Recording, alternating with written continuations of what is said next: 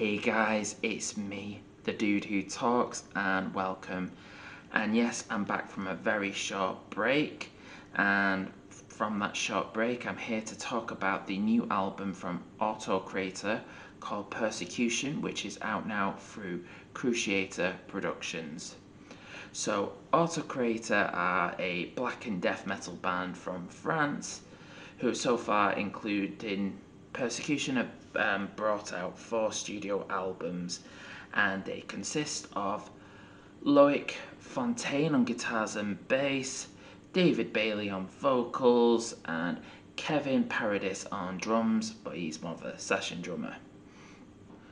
So, persecution has this historical influence with it, and this is like persecution of Christians during the Roman Empire, be it such as decapitation, execution, lapidation, damnatio ad bestias, which is essentially where a condemned person is killed by wild animals, dislocation, imprisonment, and even banishment. So, with all that out of the way, what did I think of Persecution? Did I like it, or was it Persecution of the Years? Well, let's just find out. So, during this video, there will be a whole number of adjectives, so it's going to be like an adjective salad. So please take a drink every time when I say crushing, punishing, relentless, etc., etc. But to really get into it, we'll start with the opening track, which is called De Gloria Martyrum et Confessorum. I hope I got that right. Which starts off with this like bleak atmospheric intro, which then launches headfirst into this like brutal riff, and there's like just this like relentless drumming. And one takeaway of this track and the whole album is the drumming is absolutely relentless throughout, almost mechanical sounding, which is, like a huge strong point for me. When the vocals kick in, it's like a consistent deep growl from the depths of Hades, which never falters. Also, like there's this small section in the song which just sounds absolutely punishing, and the best way to describe it is I just play it for you all.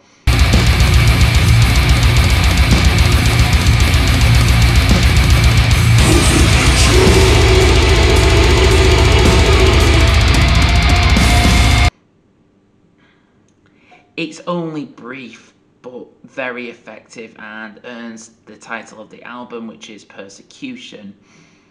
Also, I like for a bit of pizzazz, and that's for a lack of better word, it's like a lot of bleak atmosphere is like interspersed through this song. The Great Persecution is a bit of a slower song, but has this real nice chugging riff in the song that sounds heavier than a 200 kilogram deadlift, which, you guess, sounds crushing. The mechanical drumming comes swinging out the gate for the next song, which is called DCLXVI, which I'm sure you know is Roman numerals, which makes everything that's fast-paced slower in comparison. Also, the chanting in the song is a nice add, and it just adds more to the atmosphere. Antichristus reminds me a little bit of the band Portal, especially the opening part of the song. Just listen to that and you'll know why. It's a bit more mid-paced than the others, well, for the most part, and it's the longest offering on the album, clocking in at almost 10 minutes.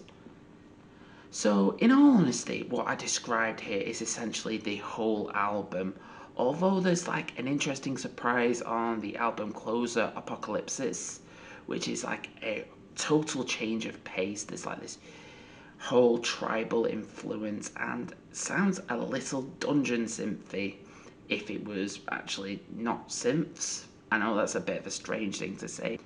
Do I have any nitpicks? Well, the only nitpick I have for this album is the guitars take a step back quite a few times on this album, and I think that's just to make way for the drumming. But, I am actually a fan of the drumming, so it's only a minor thing. Overall, this is going to be a positive one. It's definitely tilted towards the extreme side of metal, so if you like this and you like albums with a bleak atmosphere and crushing heavy riffs and just relentless drumming, this album will no doubt be for you. So yeah, go pick it up. So that was me talking about Persecution by Autokrator. Have you picked this album up yet? Please let me know what you thought about it down below in the comment section. Like always, if you've enjoyed this video, please like, share and subscribe. It really helps out. Just want to quickly plug a couple of things like my socials. I'm on Facebook and Instagram. I'll be including links to them should you wish to give them a like and a follow in the description section. Also, if you're feeling utterly generous, I've set up a Buy Me a Coffee page, so if you want to throw a couple of pounds my way, feel free to do so. I'm not asking for much, just, you know, like a little bit of chump change or whatever for a chump like me. So that's all that's left for me to say. I've been the dude who talks. You guys are fucking awesome. Thank you so much for listening, and I'll see you soon. Oh wait, there's also something that I wanted to tell you. So I promoted myself being on Half Melted Brains Records a couple of weeks ago, and if you listen to it, you may have noticed there weren't any songs on it. I just wanted to explain that it was just a little bit of a miscommunication. You know, with it being a radio thing, I thought, you know, like, you just list the songs and they just put the songs on for you. That clearly wasn't the case, so yeah, kind of really embarrassed myself on this one. I think this was just me just like not putting the songs on or something, and I kind of felt a bit stupid about it. So if you're looking to hear some good tunes picked by me, I do sincerely apologise. That was just yeah, it was just a miscommunication, that's all, nothing more. So yeah, for reals now, see you later.